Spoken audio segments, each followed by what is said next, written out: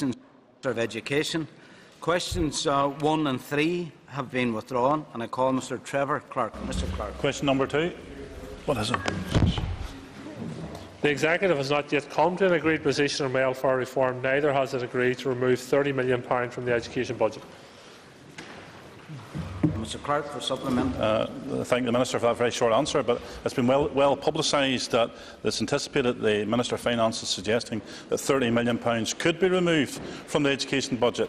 And given the circumstances where it may be possible happening, has the Minister put any thoughts in terms of what parts of education would suffer in the loss of £30 million?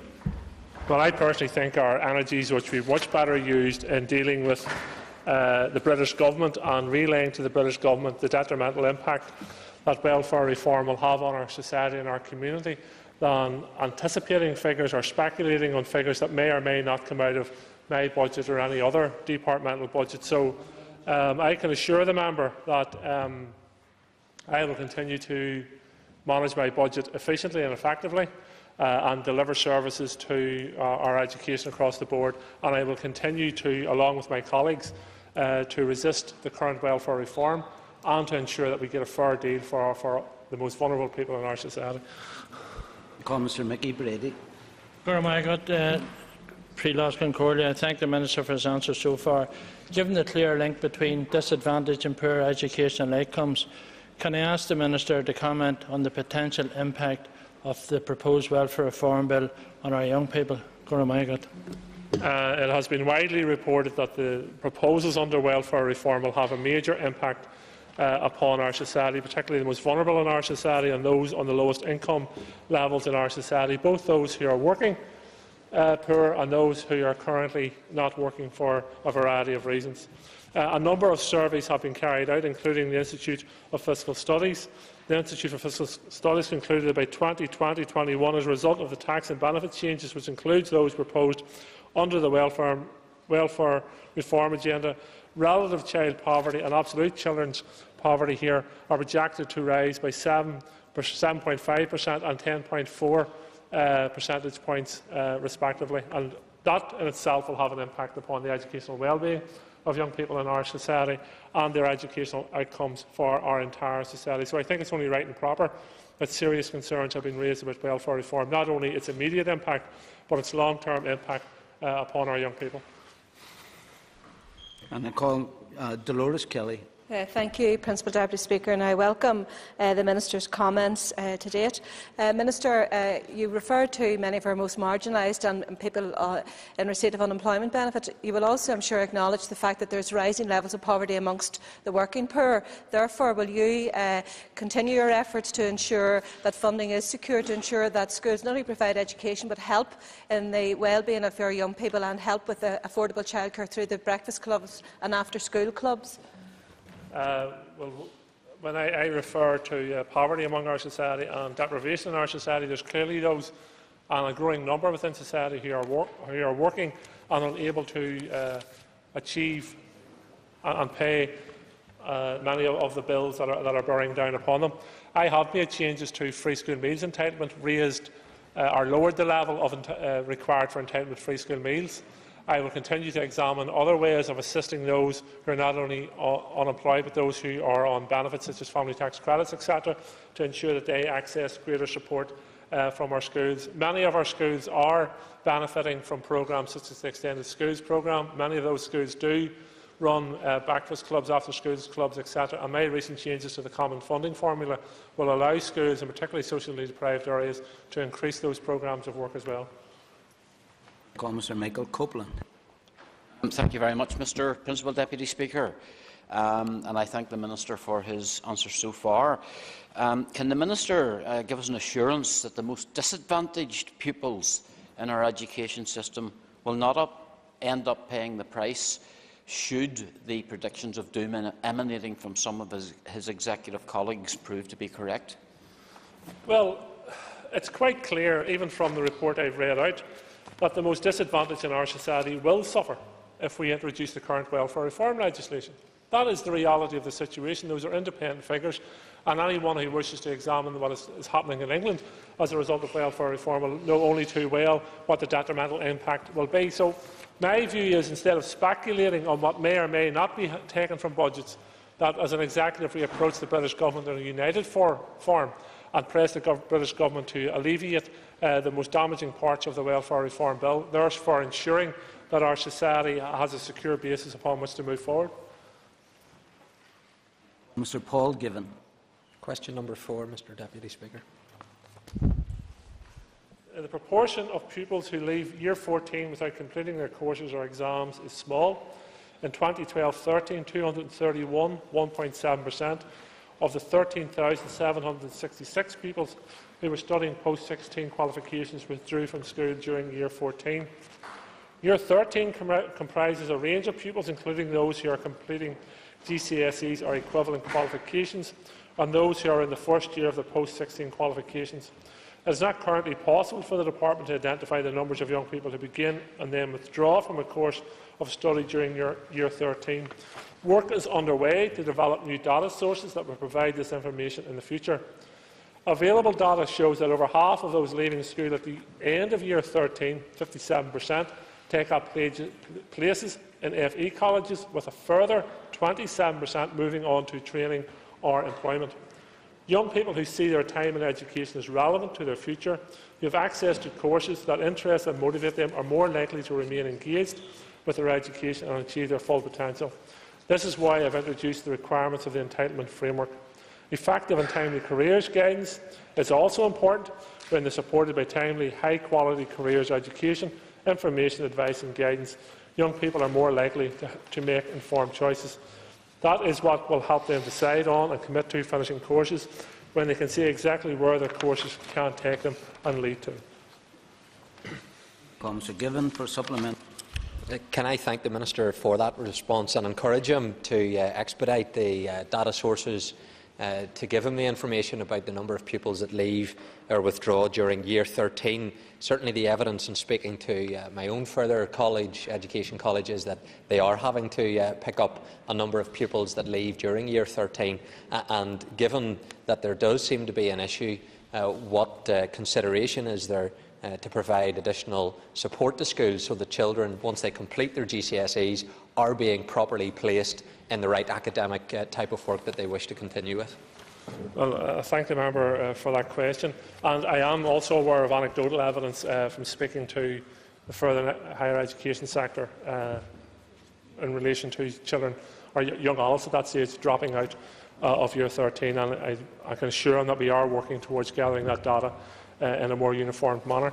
I think the key to it is ensure that the proper careers advice is given at the correct time in the young person's educational pathway. And quite recently, myself and the Minister for Employment and Learning launched a careers review, and I think that will assist us in ensuring that we have the right advice at the right time for young people, so they do choose the right career pathway, whether it be academic or otherwise, and they do know where their courses are going to lead to, so it ensures that we retain more and more young people in our education system, and they do qualify going into the future. Call Ms. Sandra Overend. Thank you very much. And the Minister has more or less answered my question, but I'll just develop that on through that. I do believe that there does need to be a robust system of scrutiny to track why Year 13s, especially, and 14s are withdrawn from education. But does the Minister agree that work needs to be done earlier on in previous years in the school to try and bring forward the idea of where their young people need to go and how the education is there to help them to develop their career? I do agree with you, and careers advice shouldn't be a one-off event. It should be a part of the young person's educational pathway and developments as they progress through post-primary school and choices are coming up to them, and particularly as they advance towards their GCSEs and which subjects to study in GCSEs. So I think the careers review we have launched along with Minister Forry, and it's an independent review, and they have a very wide remit and an independent remit as well. And I would hope that they come back to us with imaginative suggestions and new suggestions and learn from the best practice, whether it's here or in other jurisdictions, to ensure that young people are given the correct advice at the correct time during their educational pathway. And I call Mr. Chris Little. Question number 5. I have said many times that our education system continues to fail too many young people. The attainment gaps are simply unacceptable, and I am working hard to tackle this inequality. In 2011-12, a total of 1,151 Protestant young people entitled to free school meals left our schools. Of those, 853 did not attain the benchmark of 5 or more GCSEs at grade A* to C or equivalent, including English and Maths. That represents 74.1% of that cohort. For the Catholics, there was a total of 2,524 young people with free school meals entitlement that left in 2011-2012.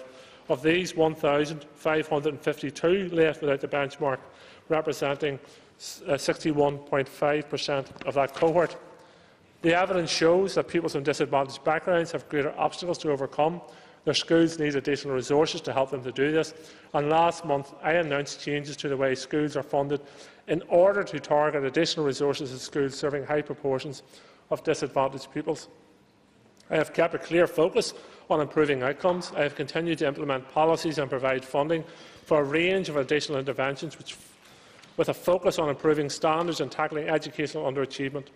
Despite improving outcomes at all stages, the gap between those from socially disadvantaged backgrounds and other pupils remains.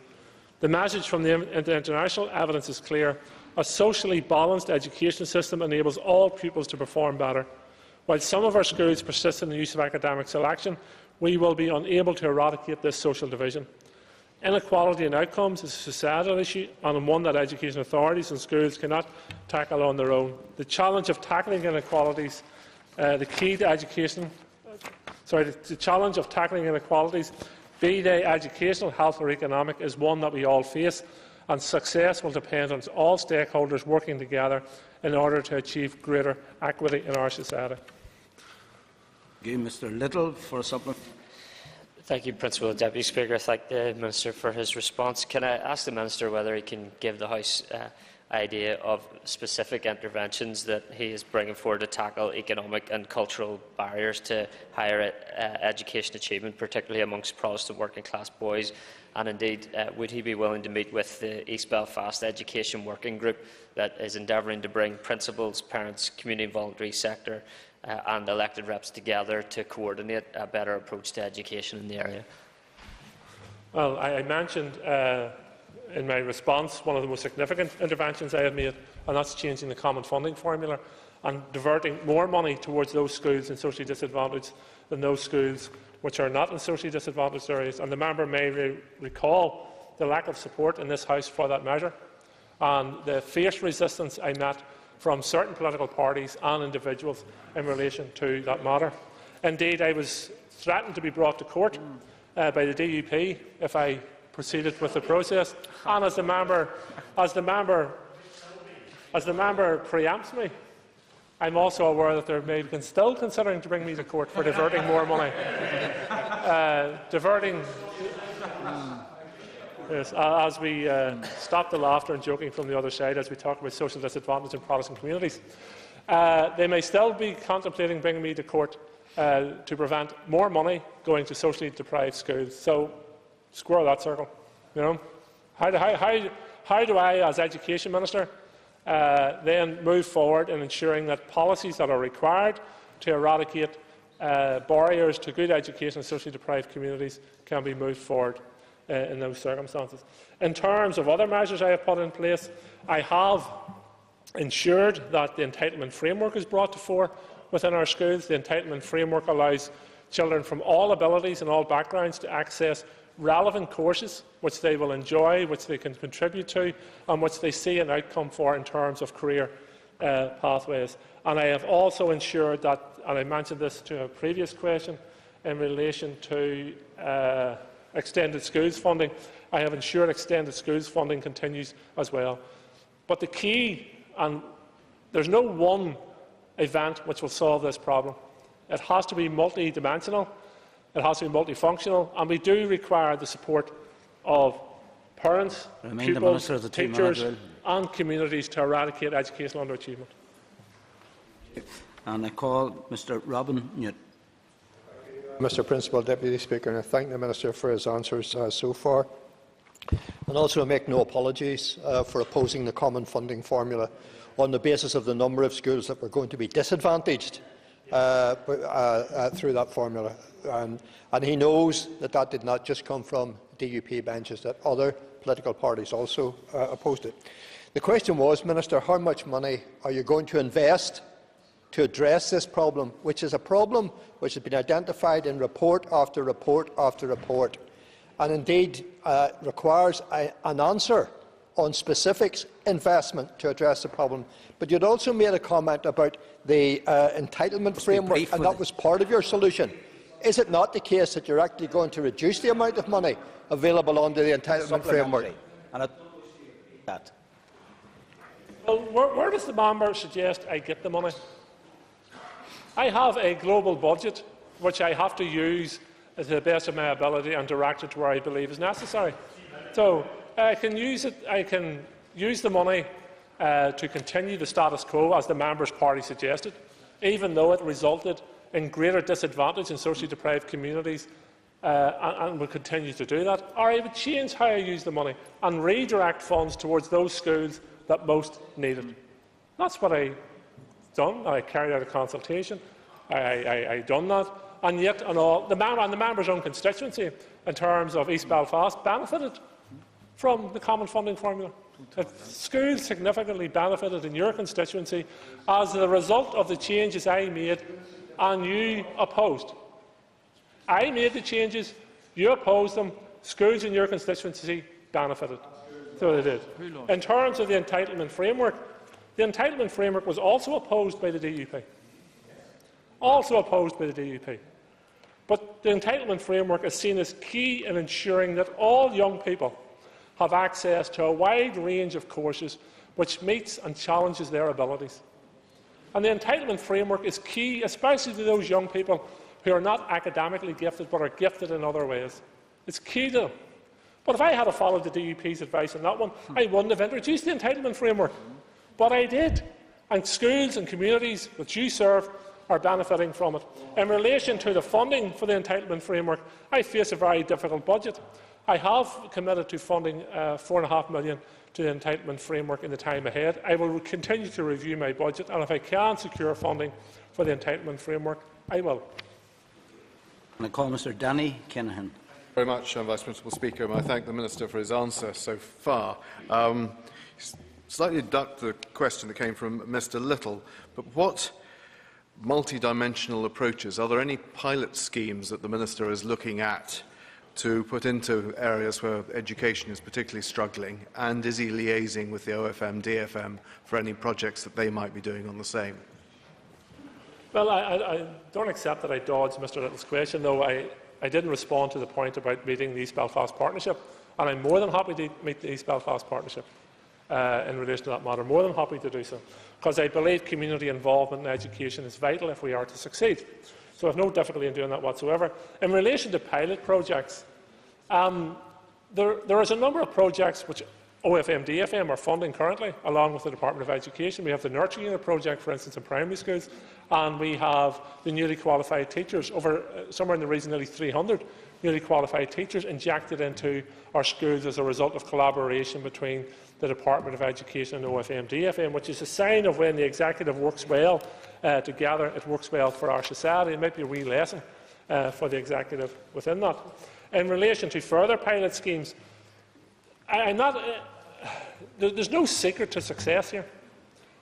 The secret is known, what you need to do, right? We need strong leadership within our schools, and we need to support the strong leadership within our schools, and that includes boards of governors and senior management teams. We need good teachers in the classroom. We need community and parental involvement in the schools, and there needs to be allowed community and parental involvement in our schools. And we need to eradicate academic selection. It is socially divisive. It separates young people on the basis of a very, very iffy educational basis, if there's any educational basis in it whatsoever. It is more of a socio-economic basis upon which our children are separated. And when you look at successful education systems around the world, They have all done away with academic selection. And why did they do away with academic selection? Because they recognised that schools with a socio-economic mix and schools with an all-ability mix do much better than selective schools anywhere.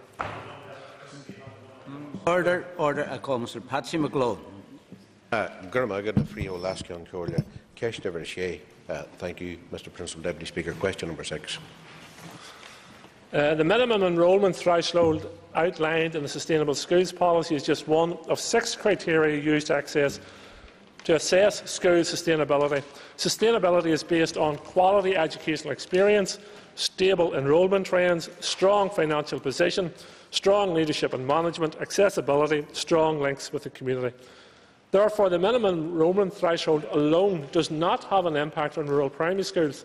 The enrolment of a school is not a trigger for automatic closure, but rather for a review of the school's sustainability. The Sustainable Schools Policy recognises the particular needs of rural communities, and this is reflected in the minimum enrolment threshold of 105 pupils for rural primary schools and in the accessibility criterion, which provides guidance on home-to-school travel times. The focus of the area planning process currently underway is to develop a network of viable and sustainable schools capable of delivering high-quality education to our young people, to our children and young people. The focus is not, as often asserted, to close rural primary schools. I have repeatedly said that I will not close schools just because they fall below the minimum enrolment threshold. Mr. McGlone for a supplement.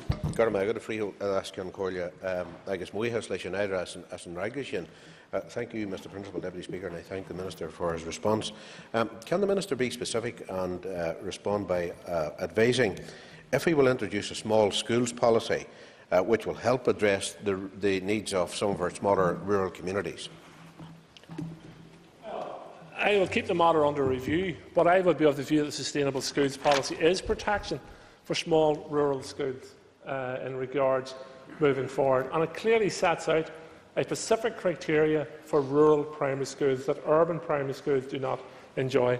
And it's worth noting that the definition of rural in the Sustainable Schools Policy is everything outside Belfast City Council area and everything outside Derry City Council area. So it's a very wide definition of rural communities within that. So the member may want to avoid having to make decisions about schools in the future.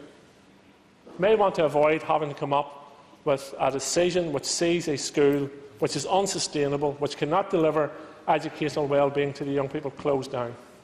It's never a nice decision to have to make, but it's the right decision to have to make, because the member surely agrees that young people in rural communities should have the same right to high-quality education as young people in urban communities should have. And whatever policy you come up with, if it's a policy that is there to enshrine educational quality in it, then you have to set criteria on the basis of which a school is sustainable moving forward. Now, that's the only basis upon which I believe a policy should be set, that it is there to enshrine high-quality education. Where a school falls below the ability to deliver high-quality education, then I think the only right and the proper thing to do is to close that school. Mr. Declan McAleer. Could the Minister tell us what steps his department has taken to ensure that the needs of rural communities are fully met within the remit of his department? Well, in regards to rural proofing and developing the Sustainable Schools Policy, DE consulted with the Department of Agriculture and Rural Development. The policy was also assessed against the Rural Development Council's rural proofing checklist, set out in its report Striking the Balance, and no adverse impact was identified. Staff and DE's area planning team attended a rural proofing training course in December 2013 to help further inform the considerations and decisions about rural schools in relation to area plans and their outworkings. And I also have no policy to close rural primary schools. I have a policy to ensure that we have high-quality educational provision being delivered to rural and urban communities. Mr. Mervyn Story. Thank you, Mr. Deputy Principal Speaker. One would be convinced that the Education Minister somehow wants to blame everybody else, but is ducking the issue, and that is, when will he tell this House how many rural schools under his current watch and in the next number of months does he actually plan to close, particularly in the light of the review of his transport policy, which is based on distance to school, not on educational quality. And therefore, will the Minister come clean and tell those many rural schools who are sitting at this minute in time worried about the future of the small schools factor in the common funding formula, worried about no schools policy, small schools policy, and worried about their long-term viability, while he ducks and dives and tries to blame others? Well, let me spell it out quite clearly for the member. I don't blame anybody else. I'm the Minister for Education. I have responsibility for making decisions, and I make decisions. So I have. Unlike the member and his party who don't make decisions, avoid decisions and run away from decisions, I make decisions. And in relation to the number of schools that have been closed down under my watch, that information is accessible. In fact, I will provide the member with the information. I have no plans to close schools, a number of schools going into the future. Schools closures only come about as a result of the managing authority, whether that be the Education and Library Board, the CCMS, or in the case of a voluntary school, the Board of Governors coming forward from that area, bringing forward a development proposal seeking the closure of the school. I then go into a 2-month consultation period with all interested parties. I gather evidence, take verbal and written evidence from communities affected, and only then do I make a decision as to whether a school should or should not close. But if I'm not convinced that a school can continue to provide high-quality education to the young people it serves, then as Minister of Education I'm duty-bound to make the decision to close it. Call Mr Tom Elliott. Question number 7, Principal Deputy Speaker. The provision of a new school to facilitate the amalgamation of Victoria Royal Academy and Enniskillen Collegiate was one of the 22 projects announced in January 2013 to be advanced in planning. Funding for the project cannot be confirmed until an approved economic appraisal is in place. Work on an economic appraisal cannot begin until the size of the new school building has been confirmed. The development proposal process will confirm the size of the new building. The Western Education and Library Board have advised that consultation on the development proposal process has commenced. Mr Elliott for supplement. Thank you, Principal Deputy Speaker, and I thank the Minister for that. Can the Minister give us or give me any assurance that there will be no proposal to amalgamate or no further work on the amalgamation until there is certainty over a new build, and that the proposal for the new build will actually have commenced to a significant degree before the amalgamation can or would take place?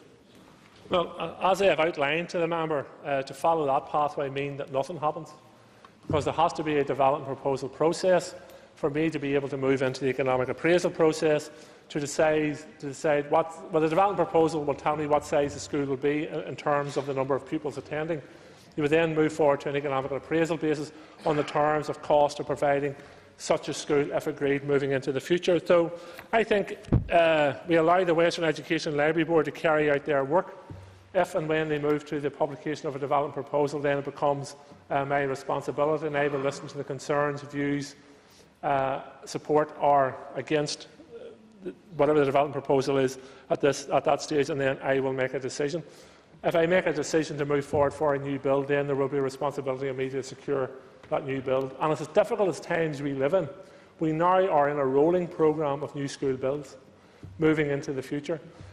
So I think in terms of a surety around a new building programme for Enniskillen or elsewhere, I can assure you that despite the difficulties we face, there's a rolling programme of new school build programmes continuing.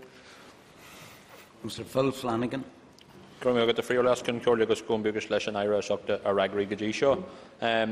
will be aware of the changing demographics within the controlled sector within Fermanagh and the need for changes to take place, particularly to keep Devonish College sustainable. So, can the Minister give us an indication what approvals are required before the development proposal can be published? Well, as I've said, the relevant managing authorities, in this case the Western Education and Library Board, have to do a pre-consultation process. If the pre-consultation process and they are satisfied, they can move forward then to the publication of a development proposal. It's quite clear to any observer that there needs to be decisions made in the Fermanagh area, in the Enniskillen area, in relation to the entire controlled education sector. And for far too long there has been a focus on one side of that controlled sector, or the needs of a number of schools within that control sector, instead of looking at the entire needs of those pupils wishing to attend control sectors within Fermanagh. It goes back to the earlier debate we were having about educational achievement and the well-being of education in Protestant working-class communities. If you only focus on a small section of society, then obviously the significant part of society is going to drop behind. So, Western Education and Navy Board have to make a decision. I think there's a responsibility on elected representatives in the area to encourage them to come forward with a development proposal, where that proposal may be, which secures the educational well-being of all the young people in Fermanagh in the control sector. Thank you. And that ends the period for oral questions, and we now move on to topical questions. And I call Mr. Ian Munn. I would like to ask the Minister, in light of the recent CRC report, what steps he has taken to break the link between poverty and poor education attainment. Thank the member for his question. As outlined in responses to other questions, I have changed the common funding formula to direct more funding towards those schools dealing with higher levels of social deprivation. While money on its own is not the only answer to this question, it's quite clear that those schools facing such challenges require extra resources to provide to their young people, and more opportunities to provide to their young people. I have also mentioned, in terms of implementation of the entitlement framework, a greater funding towards community projects for the first time on education. And the Department of Education, over this last number of years, has been concentrating more on what's happening outside the school gates than within the school gates, because I believe the policies are right. But inside the schools, we now need to ensure that communities, parents are supported to ensure that their young people can achieve all their educational, or achieve their full educational potential. Mr. Milne for the supplement. Thank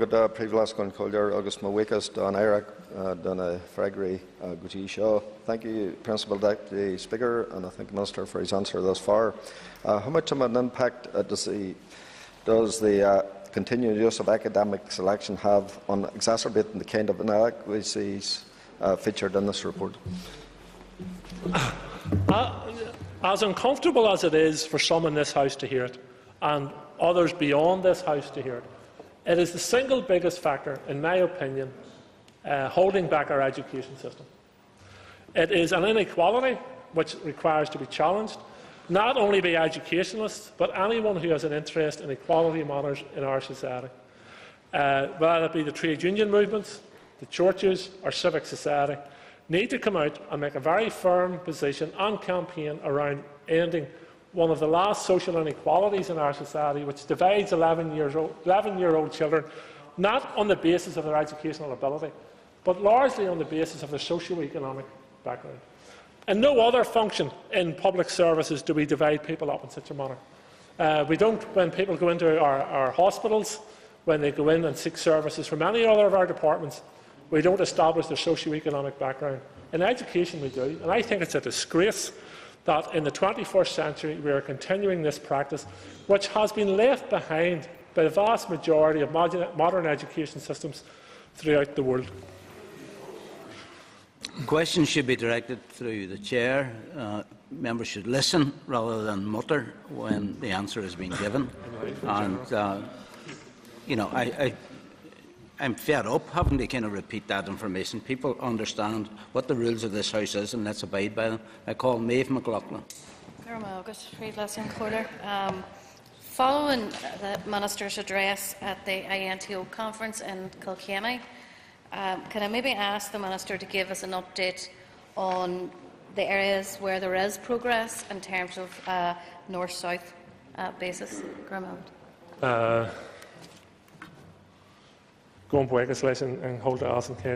I welcome the work that has been taken forward by the Department and the Department of Education and Skills to examine new and innovative ways of addressing educational achievement. Both departments face similar challenges: significant impact of socio-economic factors and educational outcomes, multi-generational and cultural obstacles to realising the value of education, and the need for long-term and strategic impact. Both departments are working across a wide range of areas. I think just to mention a few, the work between both departments' inspectorates has been progressing for many years and is paying dividends for both our education systems.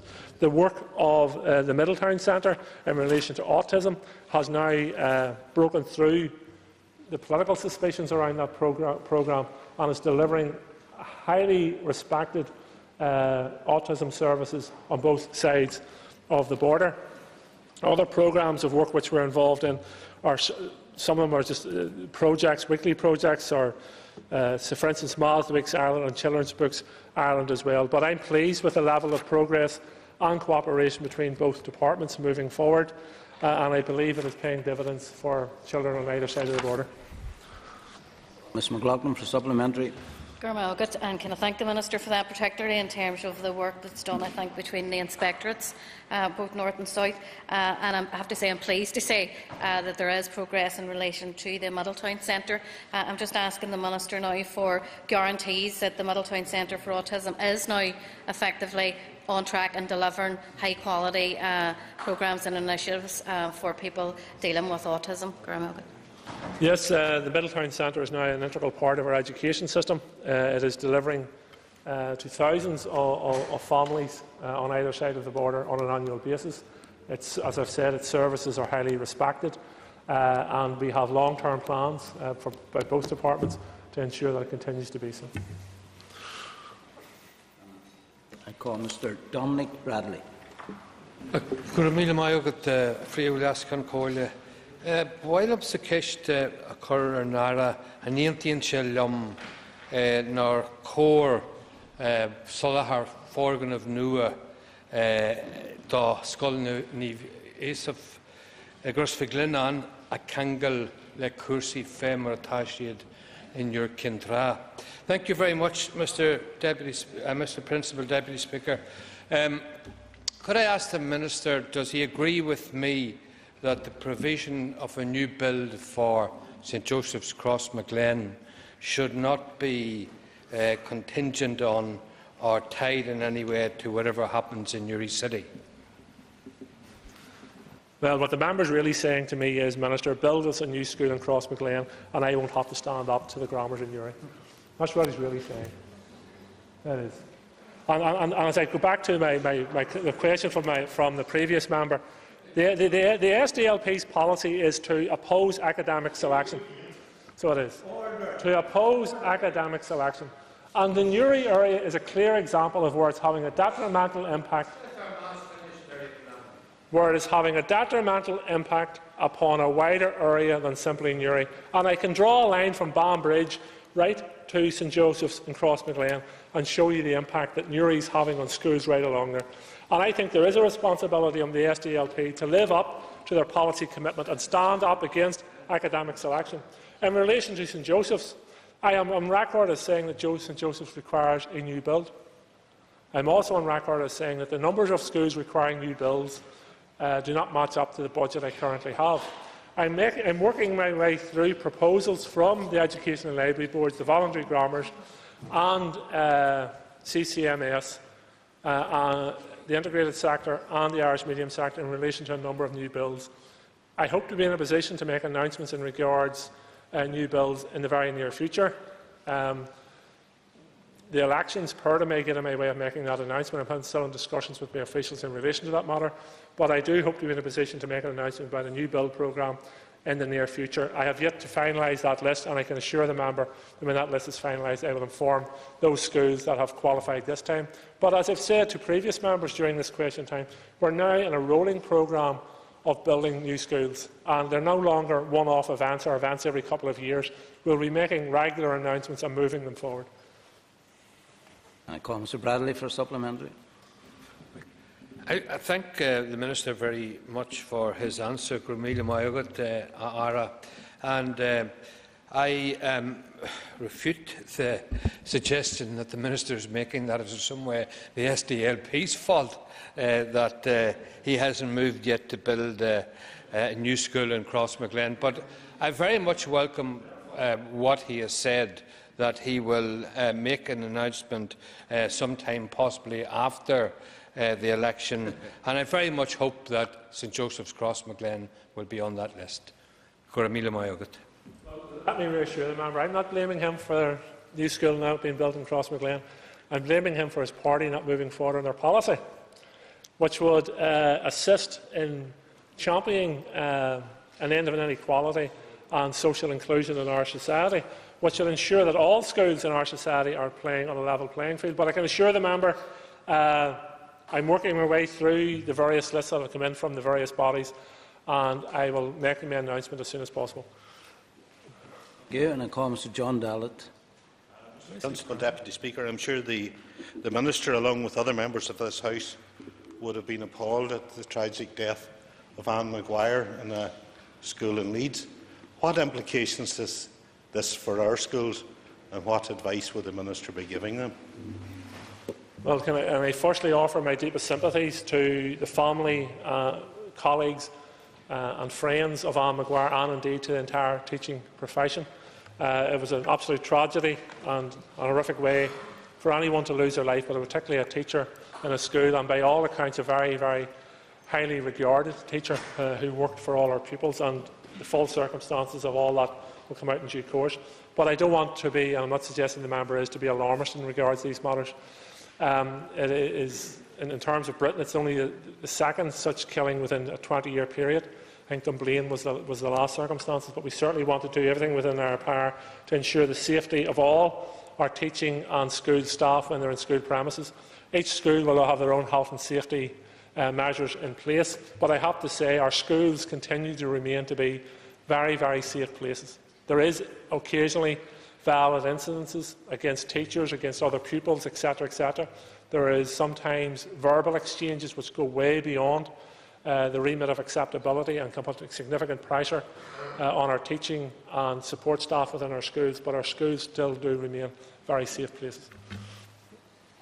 Mr. Dallett for supplementary. Principal Deputy Speaker, I concur entirely with the Minister that our schools are safe places and also that they should remain open places. But the Minister will be aware that in addition to 2 people losing their lives in Britain, 1,000 teachers were attacked, 550 pupils were expelled since 2011, and while I'm drawing no parallels with Northern Ireland, would the Minister agree with me that teachers really do need reassurance that the school is a safe place? Well, I can assure the member that I continue to work with teachers' unions and representative bodies in discussing any concerns they may have in relation to either a particular circumstances or a trend developing within our schools. Of those valid incidents and suspensions, there will be an individual story behind every one of them, and our schools are a reflection of what's happening in our society at times, and society's problems and family problems and individual children's problems are not left at the school gates, they're brought into the schools with them. And the vast, vast majority of times our schools act as comfort zones for those troubled young people, but unfortunately in these circumstances it has went extremely and horrifically wrong. But I can assure the member I'll continue to work with teachers' representatives to ensure that our schools remain safe places. Ms. Rosaleen McCarley.